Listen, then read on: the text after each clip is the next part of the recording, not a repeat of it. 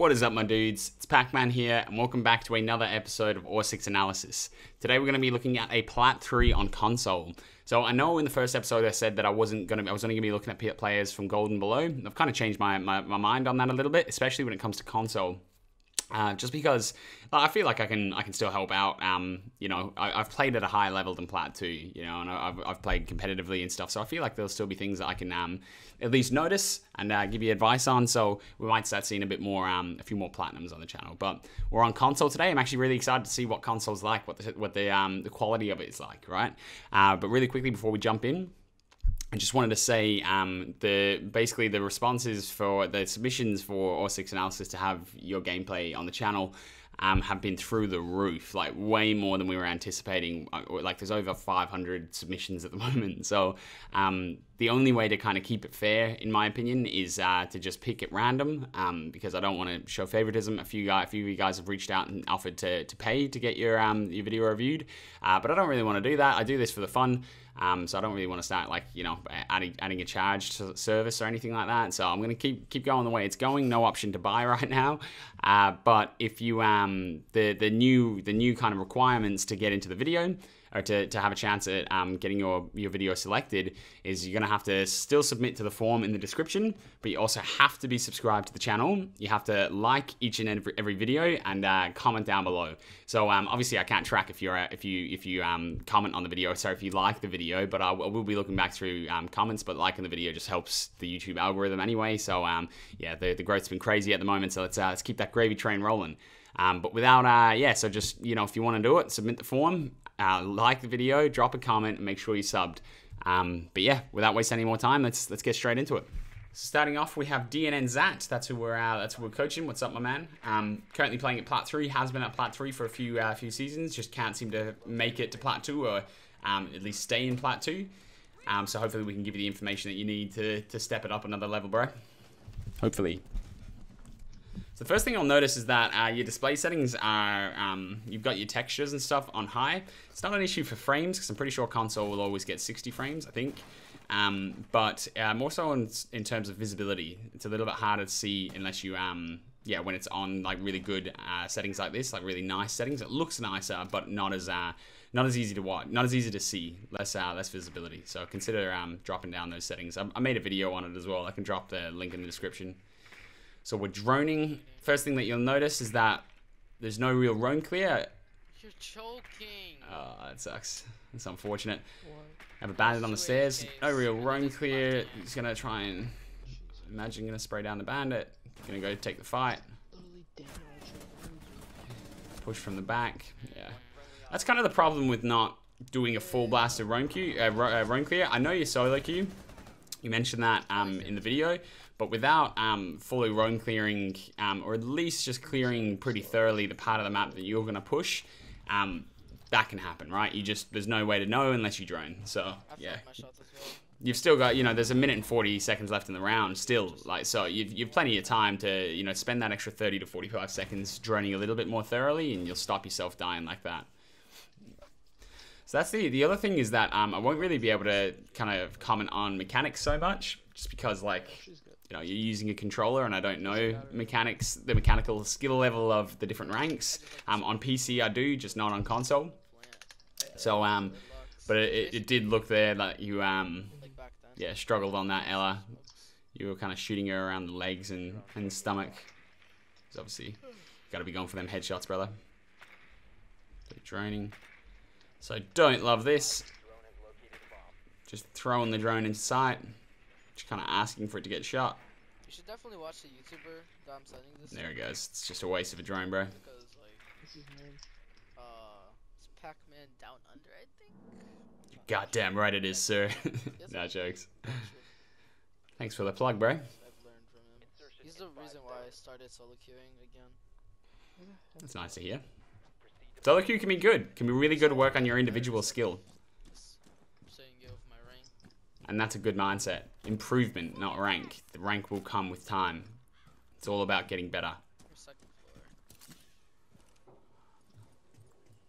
I'll send you his thing after this. He's Aussie or Australian. Alright. Definitely taking damage there. Oh, That's unfortunate. There, forgot about that. It's a nice way to waste 25 HP. 26. Still no droning, again, which is a bit worrying. You spent the first 40 seconds of the round. I know you're approaching in on site, but a little droning and not a lot of cohesion with the rest of the team. Bit of pre-firing. I'm gonna go with these guys. So I'm glad you noticed that. That's a good sign because, like you said there, like I was trying to say there, is there's no cohesion. You're kind of a little bit of this, a little bit of that. Don't really know what you're trying to do. Whereas you're in a much more effective position from here. But still, no droning. You need to be droning sight in these situations. You know, again, it can work in these ranks, but everything that I'll talk about will be how to really push through. Because if you're just playing all right in your current rank, that's why you're not able to rank up, because once you come up against stronger players, you'll be punished for different things like this. So you really should be droning, my dude. Just in general, it's going to help you out significantly. He's okay. Gridlock.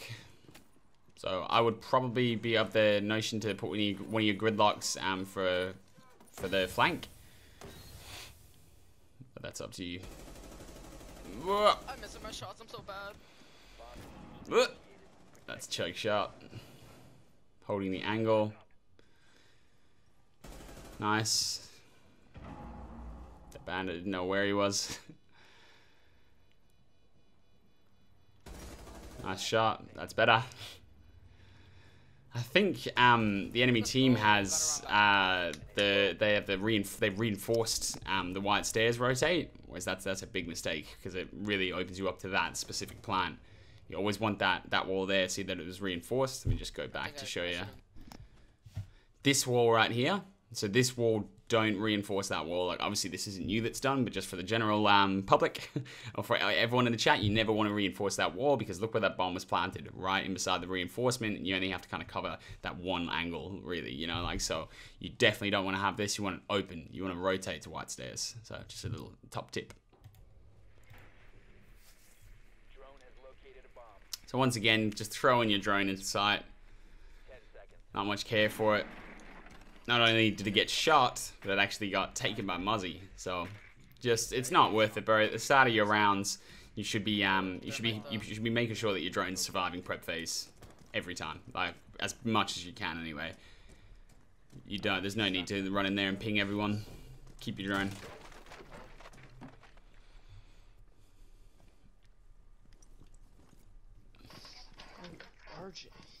Come on, and again, I don't mind that gridlock, but again, a pretty obvious and clear initial lack of droning. So there's no roam clear whatsoever. I'm not saying that job falls directly on you and totally on you. It's a missed shot, missed opportunity. You never want to turn your back as well to an open breach as best you can.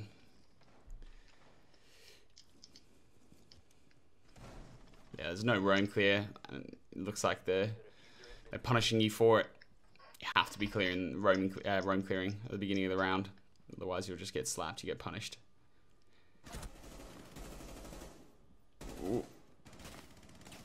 Be careful with your leans, bro. A few times there. Let's have a quick rewatch of that. Really quick. See, you're shooting, and then your body's still exposed, but then you're leaning the other way and you're just shooting the door. So be careful with spamming the lean buttons as you shoot. I know that you're trying to get in and out, but just lean into the shot. That's a better shot. Lean into the shot. Quick peek into it, but don't.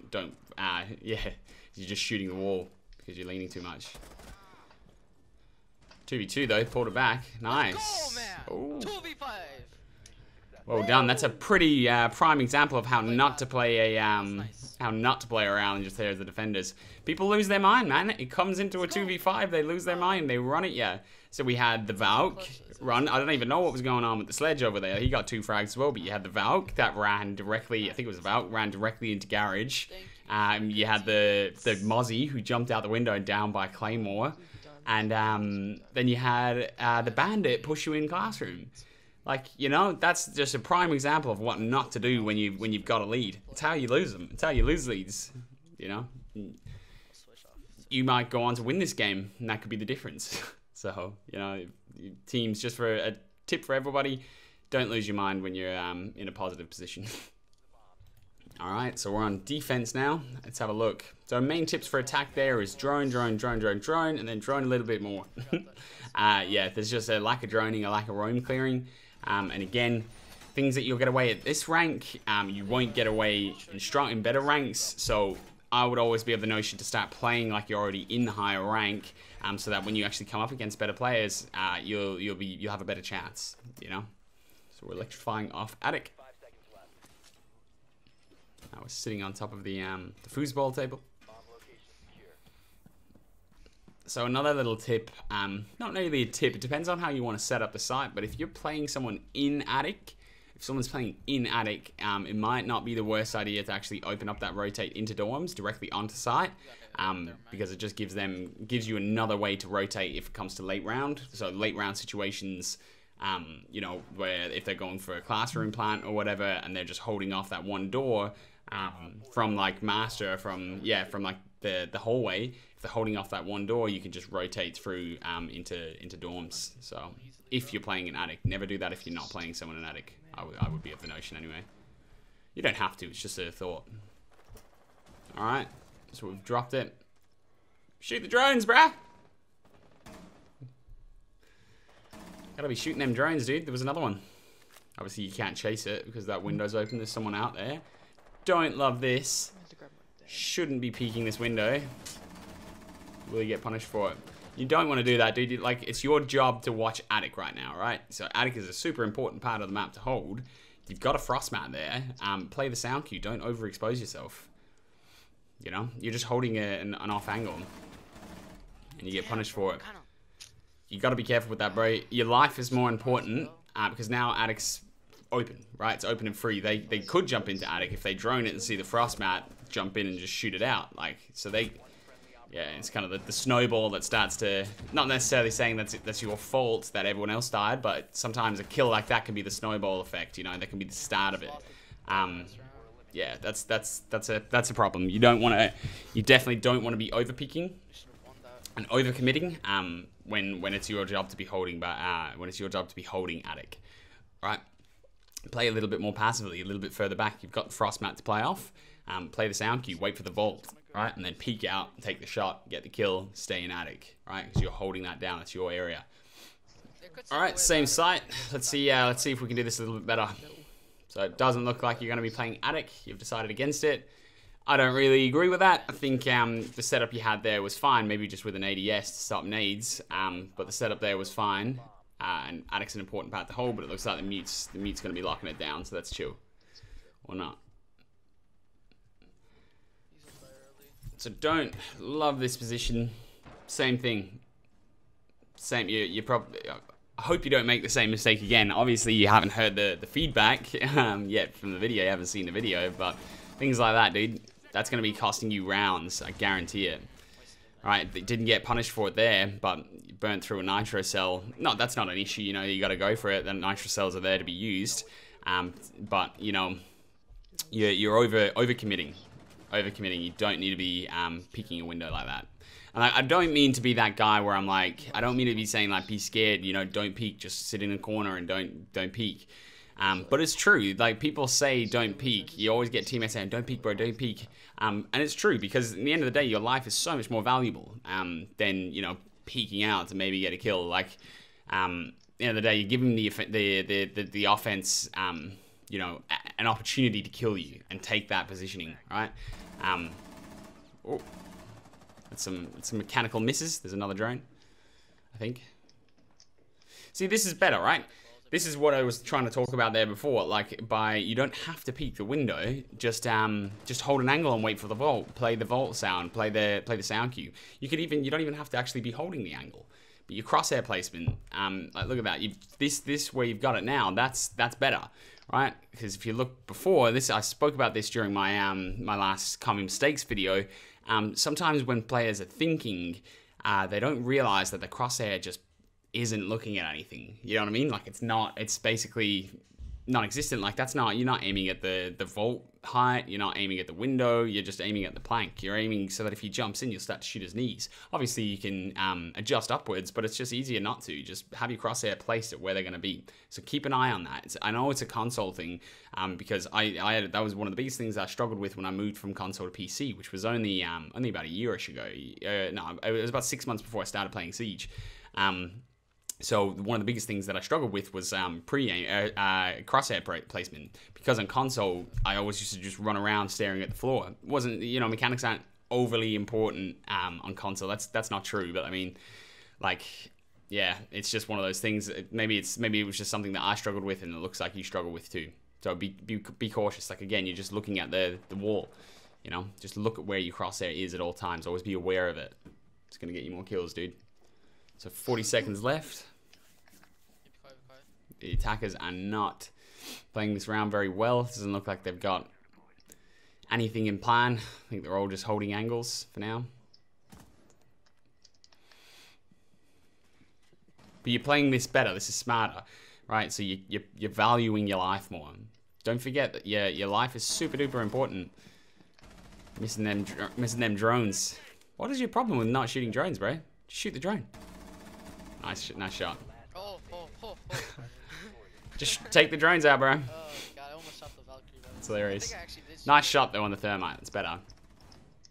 But that's well played, because you were there to fight another day, right? And that it could have easily been the same way that happened with the that round that you did lose, but you overcommitted to the angle, right? You gave the attackers the opportunity to take you down. And yeah, that ultimately led to your death and losing the round. So that was a better way to play it. Value your life more. Wait for the vault. Don't overcommit. You nearly overcommitted at the start of the round. So, but you obviously, yeah, you're learning as we go. Or you learn from your initial mistake, at least in Attic.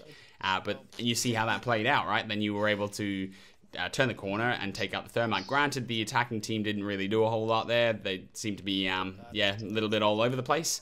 But it proves my point. That's what I'm trying to say. Alright, so we're on a bit of cheeky basement. We've got the Grismite bottom white. We've got Rio's done for freezer, or bottom white, whatever you call it. So I've noticed as well that you're using all three Grismites. I usually like to keep one as a situational Grismite. Might be wrong. I'm not entirely sure there. Like that's how I play Ela. I always keep one with me to have it as like a situational thing, if that makes sense. So I can chuck it out and use it when it's most needed and going to be most effective. I would, however, though, use my Grismites to help assist me personally, work off the information for me personally. So if you're roaming off site, I would take my Grismites off site. Plus, I'm pretty sure Ela has a deployable shield, so you should definitely be running that. Deployable shields are pretty OP at the moment. Oh, hell no. They jumped the hell out of me. They already hit my Grismite, they may be rushing. Yeah, definitely blue bar. Not blue bar. Yeah, see what I mean? So your Grismite got triggered, but you're nowhere there near like able to actually act on that information. Right, so the information's got, but it's to no avail. It's no use to you, right?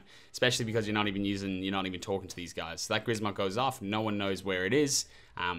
Relatively pointless. Okay. RJ, be quiet. Thank you, RJ. RJ, I found a new place for us to live. Just having a little conversation. So again, shoot the drone, bro. Oh my god. Same thing, Grismite goes off. What is your problem with not shooting drones? Drones are so important. Shoot them when you get the chance. And again, let's have a quick look at this. So again, let's have a look at the crosshair placement, just so I can help you understand. So let's look at where you're aiming right now. You know what I mean? You're turning the corner, but you're aiming at the floor. You're not ready for someone to actually be there, if that makes sense. You'll find yourself winning much more gunfights if you actually aim correctly or pre-aim your crosshair. So I like this. I've spoken about this before. When roaming, if there's no action coming towards you, then get back to where the action is, right? So hopefully you can actually assist in your team. Don't like this. I would have preferred you to actually go back onto site, or maybe you're going for a flank. That's fine. But again, 2v4 time is running out, and there's no one on site. Nice kill. But again, it's too late. By the time you got that kill, your whole team was dead, and there's still a minute left. Hatch drop. Send it for the boys. Oh, I would have kept going. I would have kept pushing, personally. What is that thermite doing? That's unfortunate. Didn't check the corner correctly. Unlucky. What was that thermite doing? Why did he just blow that up? That's absolutely pointless. They're already on site. Just be cautious with where you're aiming. Same thing. Cautious with where you're aiming, and when roaming. That roam wasn't bad at all. I'm not saying it was, but just make sure you're not getting skipped over. I talk about this. It's almost a thing for everybody. That everyone that plays, that everyone has a little hint of it, but just make sure by the time you kind of got involved and actually got into a gunfight, your entire team was dead. So that's sort of a you problem, right? It's sort of a thing that you have to think, well, where was I? Was I actually helping the defense, or did they just push site, right? And I know you're a roamer. It's not really just for you, but you're not causing any difficulty for the team, right? You didn't really do anything aside from kill that Maverick, but at that point it was too late. All right, so we're back on the second floor. Overtime. Same sort of setup. You're playing the Bandit. Good idea. Bandit was seemed to be working pretty well. Let's see how we decide to play this. So top tip for anyone that doesn't know, if you don't bring a Thatcher, if Thatcher's banned, you can get those bandits from below, right? On both bandits. So the ones in the ones directly above classroom, right there, in electrical, or I can't remember. My call out recognition is so bad. I really need to work on that. I used to know it all, but now like I just feel like I've lost so much call outs. I know what I'm talking about, and I know the layouts obviously of every map, but just the specific call outs, I really need to do something about that. But you can get them both from below, and even the ones from attic, right? So just top tip if you ever find yourself without a thermite. So we're deciding to play by a big window this time. That's cool. I can see that you don't love doing the same thing over and over. Looks like you like to keep it fresh, but a little bit of an issue because there's no one in attic right now, all right? And that was kind of your job. That was what you were previously doing. So if the enemy team gets wind of that and they try to expose that, you know, should you have been an addict. But someone has to watch big window as well, so I'm not saying playing here is wrong. But there's just no communication on the team. And I think that is because I'm pretty sure with console you get, everyone's in party chat, right? So there's not going to be as much game chat, or it's not as easy to just talk in game.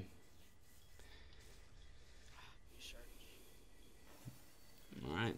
I like this. You're not over-committing heavily to the window peak. You don't need to. You know someone's probably there. You don't need to see that with your eyes. You can hear him shooting. So now this is it again. Don't need to over peak because you're gonna put yourself. You're gonna leave your team with a hole that they need to fill. So it's just not necessary, bro. Overly. And again, I'm not saying just don't peek anything, but try quick peek out. Just take a shot and then just chill back. Don't over peek, like get your whole body out there and and chill out. We're in a 4v2. It's working out, but just be cautious of that, bro. Because, like I said, that will get punished in the higher up you get. You gotta be careful as well. I'm pretty sure you can see, you can see that from the big window if you're at the right angle. He just shot at you. So this is crazy, bro. This is crazy. You're in a 3v2. Don't need to be getting this aggressive. Completely unnecessary. Like, you're just exposing yourself for no reason. Play time. There's only 40 seconds left. Like, the thermite gets... That's another over peak there. The thermite gets a kill. Now it's a 2v2. He's gone from a 4v2 to a 2v2. The same thing that you did, that you won because of when you won that 5v2, you're kind of doing, right? You're over peaking, over committing. Like, and it works out. That's a nice angle. He probably wasn't expecting another person to sit there. And they're going to have to push at some point.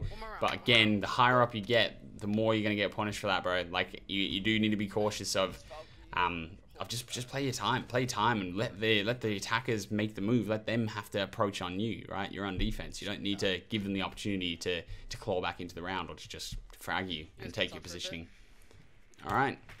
Offense, interested to see if you do a little bit more droning. Again, losing the drone in prep phase. That's 3. So out of your 4 attacking rounds, you've lost 3 drones in prep phase. That's not a good rate. Value your drones more. And it's probably also because you don't drone a whole lot in-game, so you might not necessarily see the reason to hold on to 2 drones. But if you add that layer into your game, you'll see a massive improvement, man. drone, roam clear. Drone, roam clear, right? Take control of the map. Take that positioning. It's going to make your attack so much tighter. Even when you're by yourself, right? Just droning the portions of the map that you need to drone. Super Shorty is an absolute weapon. Such fast rotates. It's boss. Okay, bit of droning here, a bit more droning. That's good. That's good.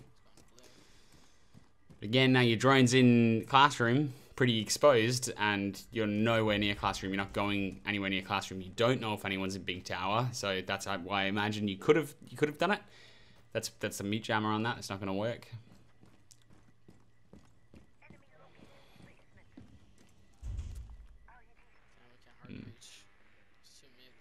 Okay, you're droning through the big tower now, but again, you want to be careful. Like, where are you, right? Are you ready to act on that information? Because you're not even in game chat. Remember, so you're not. It's not like you're droning for someone else. You're not going to be calling out saying like, yeah, there's one here, there's one here. you're not in game chat, so this is only information that you see. You're nowhere near ready to actually act on that information.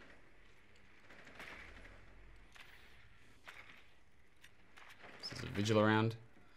Vigil pays off. Again, you're droning the vigil, but you know, no one's there to receive that information.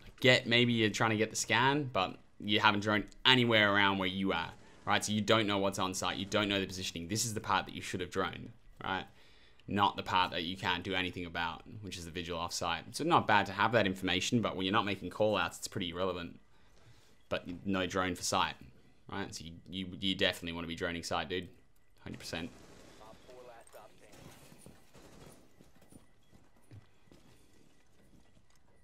So the Kaid must be off-site. You're going for the plant. Smoking it up. Nicely done.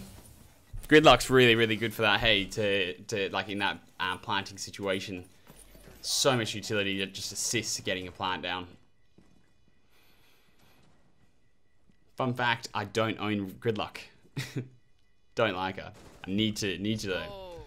Nah, but one of the boys always plays her, so didn't have a chance. Yeah, no, not bad, man. Overall, not too bad. I think. Thank you for watching, and can you just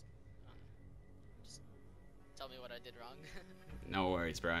No worries. Well done. Like I was just gonna say, like there was nothing like crazy bad or anything like that. But to round it up on your attacks, you know, you need to do some work in your droning, bro, for sure. So you don't want to be throwing your prep phase drones away. I can see I think what I said was right in terms of maybe the reason that you're very likely to just throw the drone into site and, you know, just do it whatever and get rid of it or get it killed is because you're not actually droning that much during the rounds. And in that last round, you droned probably more in that one round combined against the entire rest of the game. You know, that one round you did actually drone, but you didn't drone the correct things, right? So you're droning for someone that you don't have communication with. You're not talking, you're not calling it out because, you know, you're in a party chat or whatever, but you're droning something in big tower for a guy that can't hear your calls.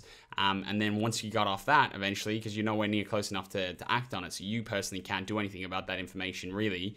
And then once you decided that you had enough of that for, you know, 30 seconds, you ran onto site without droning the site, right? So you have no idea. It worked out in the end, but like I keep saying, it won't work when you get to higher ranks. So the higher up you move, the more and more stuff like that will get punished, right? So little mistakes. On defense, you want to be very, very careful about throwing your life away and overcommitting. You don't have to, right? So you're much more valuable alive, right? And same thing goes for that one round where you peek the window. That cost you guys the round, basically, right? It's not all your fault, but you opened up a big hole in the defense for your entire team because you went down an attic, right? You need to be staying alive there, and just let them feel your presence. There's nothing wrong with peeking out, taking a few shots and stuff, right? That's gonna deter them from coming attic, and then you've done your job. But you just over peeked. You just completely left yourself exposed to the window, and you got punished. And you end up losing the round. Same thing happened in the next round. You played it a bit better, but same thing happened in the next round. You didn't get punished for it at that point, but that is what it is. Same thing. It could have easily been downhill from there, and you might have lost the map, right?